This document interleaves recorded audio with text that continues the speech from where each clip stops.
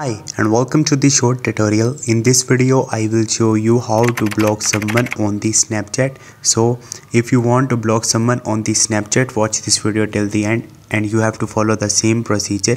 And if this video really helps you out, do subscribe to my channel. So first of all, you have to open your Snapchat and log into your account.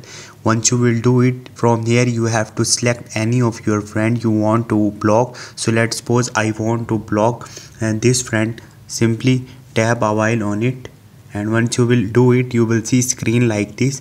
Simply you have to click on the more from here.